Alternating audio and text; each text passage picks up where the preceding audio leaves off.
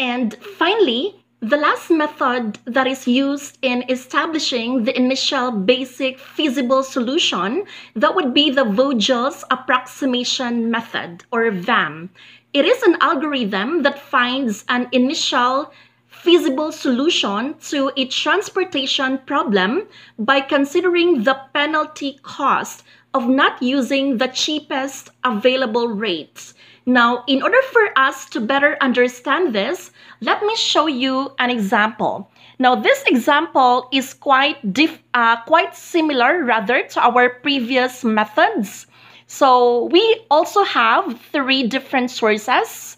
So with respect to this source column, we have first source, second, and third source.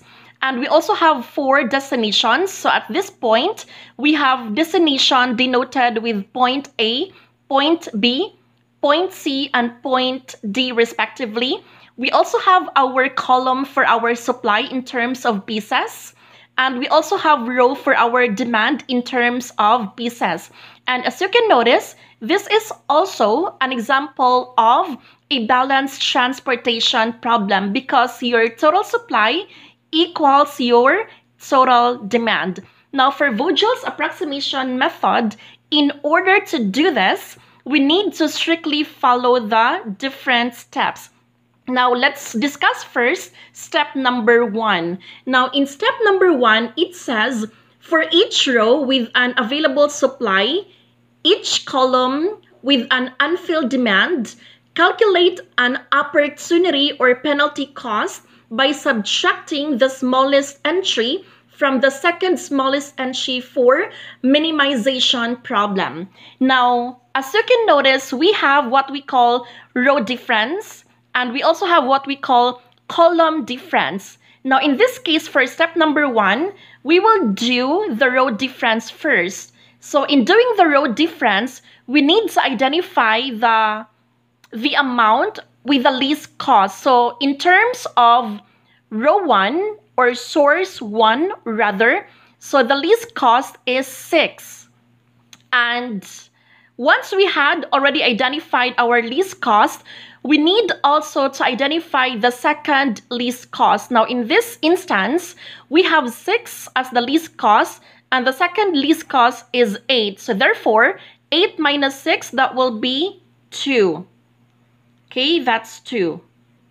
And for the second row, our least cost is 7 and our second least cost is 10. So 10 minus 7, we got a difference of 3. For the third row, our least cost is 7 and our second least cost is 8. So therefore, our difference is 1. And finally, we are done with row difference. And right now, we will go to our column difference. So in terms of column A, our least cost is 7 and our second least cost is 8. So 8 minus 7, we have a difference of 1. In terms of column B, we have least cost of 6 followed by 8. So 8 minus 6, that would be 2. For column C, we have 8 as the least cost followed by 10. So 10 minus 8, we have 2. And for the last column, the least cost is 7 followed by 9. So 9 minus 7 is 2. Okay, that's step number 1. Now, what's step number 2? So for step number 2, we need to identify the row or column with the largest opportunity or penalty cost. Now, as you can notice here, based on our row difference and column difference, we need to select the one with the largest value. So the largest value is 3, and therefore, this 3 right here is under our row 2, right? This is under row 2. Now, since this is under row 2, we need to find, okay, let's read first step number 3.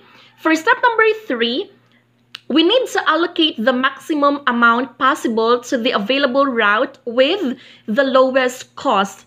So therefore, in step number 3, we need to identify the lowest cost under row 2. So the lowest cost is 7. right? So therefore, this is where I will be doing my first allocation.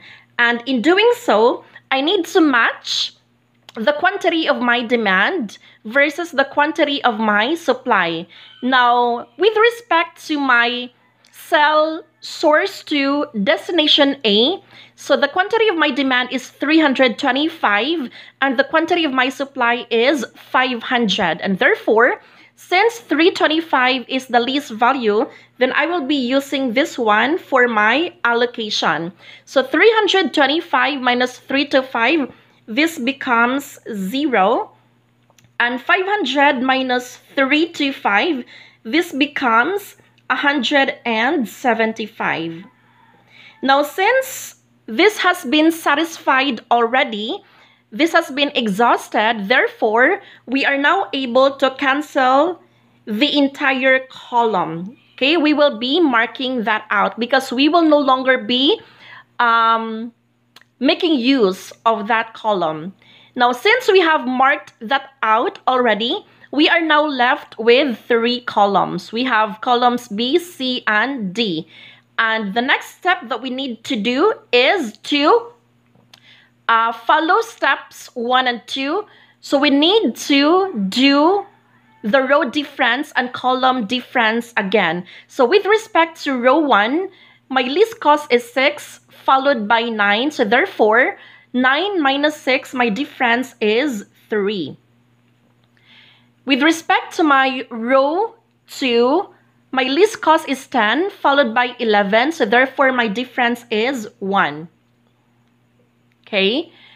And next, with respect to row 3, my least cost is 7 followed by 8. So therefore, my difference is 1. Okay, that's with respect to row difference. What about in column difference? Now, for column difference, since this has been canceled out or marked out already, we will just simply put hyphen, okay, because this is no longer applicable. So in terms of column B, my least cost is 6 followed by 8, so therefore my difference is 2. And with respect to column C, my least cost is 8 followed by 10, so therefore I have 2 as my difference. And with respect to my column D, my least cost is 7 followed by 9, so therefore my difference is 2. And again, we will need to select the value that is considered as the largest. So in this case, our largest value is 3, and 3 is under what row? It's under row 1. So since it's under row 1, we need to select the cell that has the least cost, and that would be this cell because it has the least cost. So therefore, I will be doing my next allocation right here. And in doing so, I need to match again the quantity of my demand versus the quantity of my supply.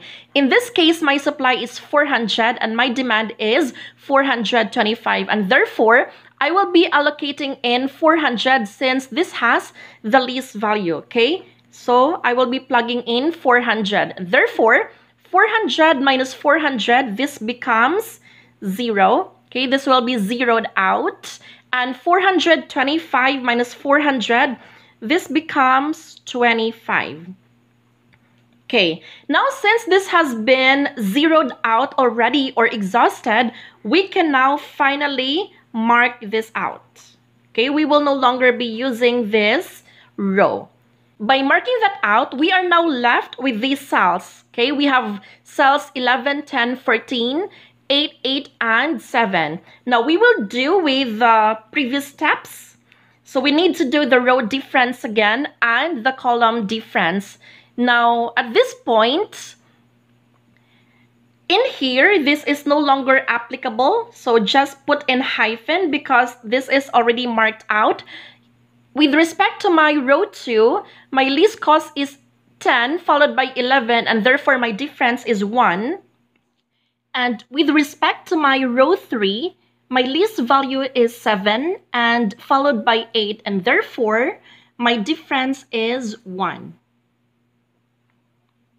And moving on to column difference. So with respect to my column A, that's no longer applicable. For column B, so my list is 8 followed by 11. So therefore, my difference is going to be 3. Okay, that's 3. For column C, that's 8 followed by 10. So therefore, my difference is 2. I have 7 and 14. So therefore, my difference is 7.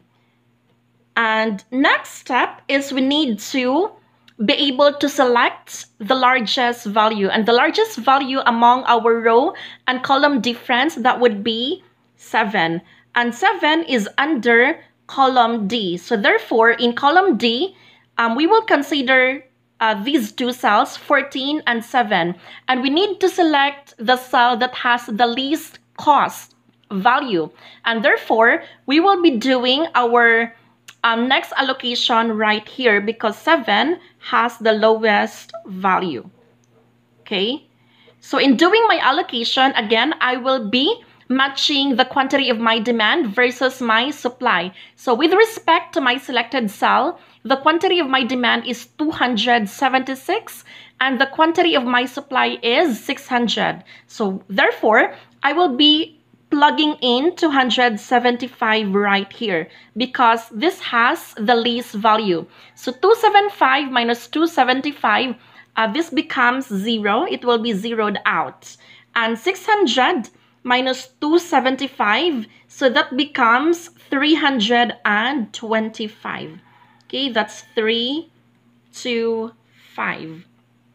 Okay, now since this has been exhausted already, then we are now able to mark this out, mark this entire column, as we will no longer be using this column.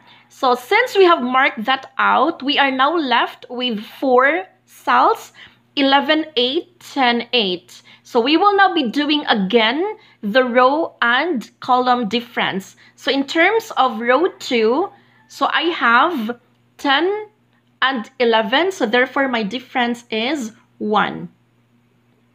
Okay, in terms of this row, 8 and 8, I have 0 or null. And in terms of column B, 8 and 11, so therefore I have 3. And in terms of column C, I have 8 and 10, so therefore my difference is 2. So looking at the information, the one that has the largest value is 3. And 3 is under column B. So therefore, we will be focusing our attention on these cells, 8 and 11.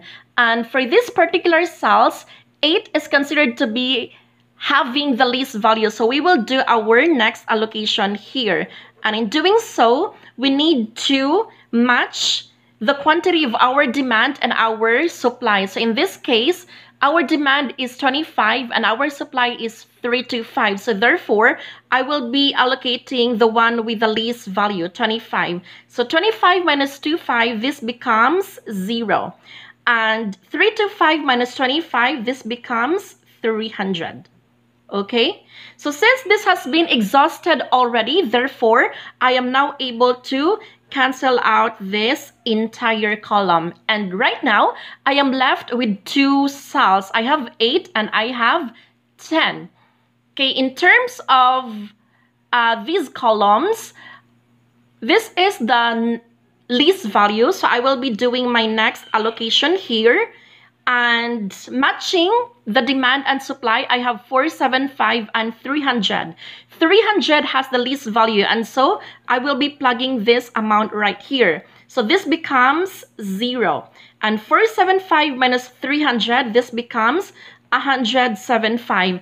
And since this has been exhausted already, therefore, I can now cancel out this cell. And I am now left with the last one. So we will do our last allocation here. And as you can notice, both the quantity of our demand and supply are the same. So we will be copying that amount right here and both will become 0. Okay, and it will be canceled out. Okay, that is how we do Vogel'S approximation method.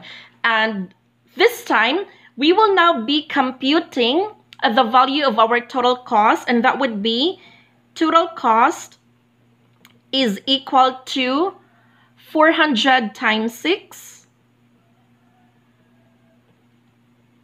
plus 325 times 7 plus 175 times 10 plus 25 times 8 plus 300 times 8 and finally 275 times 7. Okay, in this case, our total cost for this particular problem, that would be $10,950. Okay, this will be our answer.